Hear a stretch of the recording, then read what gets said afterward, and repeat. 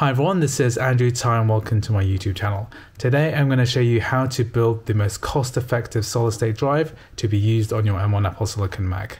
So this is an Anker NVMe enclosure, and this is called the Power Expand, and this will accept any internal NVMe drive, and this combination is going to be much cheaper than any equivalent solid-state drive that comes as one unit. This is because we can choose the right solid-state drive for us, and when we combine the price of the solid-state drive and the Anker drive itself, then this will often come out more than 10-15% less than an equivalent Samsung drive. So this is well worth doing, and it's extremely simple to do. So what we'll often find is that the price of an internal NVMe drive, which is £68.98, plus the price of this enclosure, which is $29.99, is going to be far less than the equivalent Samsung T5, which is £108.22 at the time of recording. The first thing we're going to do is take out the packaging of this NVMe drive. This does look a little bit intimidating because this is supposed to be normally be used within laptops or motherboard computers. So that's not something that the average end user is going to use, but all we have to do is take it out of its packaging and then we can install it into this drive. The packaging is really simple. All we have is this little drive that we need to just pull out like this.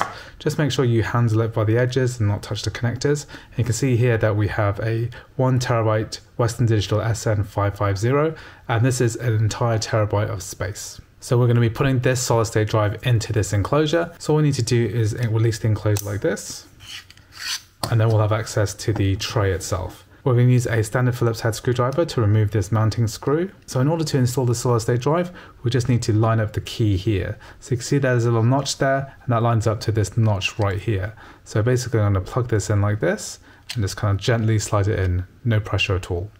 And you'll see that the solid state drive will stick up at an angle. This is completely normal. We're going to be pushing it down using the mounting screw. So we've got our screw here. So I'm just going to gently screw this in. And this is now flush with the solid state drive. So now we can place our solid state drive cover over this until it clicks. So what's really great about this arrangement is that if you ever wanted to switch the solid state drive for something larger, let's say you wanted a 2TB drive, you can easily swap them around. You can even reuse the old one in another computer. If you have a Windows computer that you have a motherboard for, you can just slot that in there. And what's also cool about this cable is that we have the USB-C end, which goes into the solid state drive like so. But then we also have this kind of cool adapter, which allows us to adapt whether this goes into a USB-A, so if you want to plug it into a desktop computer, or you can convert it into the USB-C. So I'm going to be keeping it as a USB-C and then inserting this into my M1 MacBook Air. So I'm recording this screen from my M1 MacBook Air, and what I'm going to do now is plug the USB-C end into my MacBook. So I can see that this drive has now appeared on my desktop as a mounted external drive. However, what I'm going to do is to go into the top right hand corner and then type in the word disk utility to be able to format this hard drive.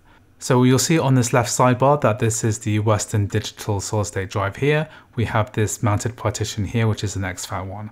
So what you normally want to do is to make sure that we can see all devices. So click view and then show all devices, and then you'll see the relationship between the volume and the device. So normally what you want to do is to select the parent device here, and we're going to do a format. What I'm going to do is rename this one Western Digital 1TB. I'm going to format this as APFS because that is the normal Apple formatting. If you wanted something that's more compatible with Windows and Mac as well, you could choose exFAT. I'm going to set this up as an APFS drive and click erase. So once it's done, you can just press done, and then we have our WD 1TB here.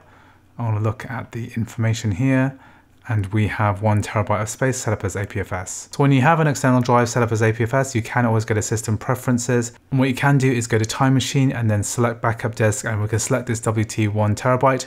Because we set it up as an APFS drive, this is going to be compatible with time machine here.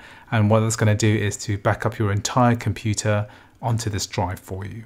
Anyway, I hope you found this video useful. If you did, please like and subscribe, and I'll see you in the next video.